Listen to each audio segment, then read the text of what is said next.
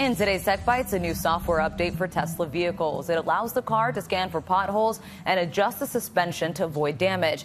It does not work with cars that have the autopilot or self-driving mode software activated. There's also a green light chime to help distracted drivers keep their focus.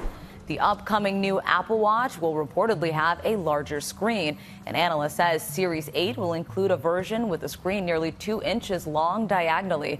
It's believed there will be 2 smaller versions as well. The official announcement is expected in September.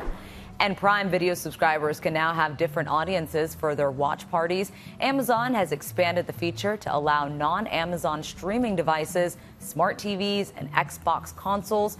Watch parties are still limited to 100 Prime subscribers. Those are your Tech Bites. Have a great day.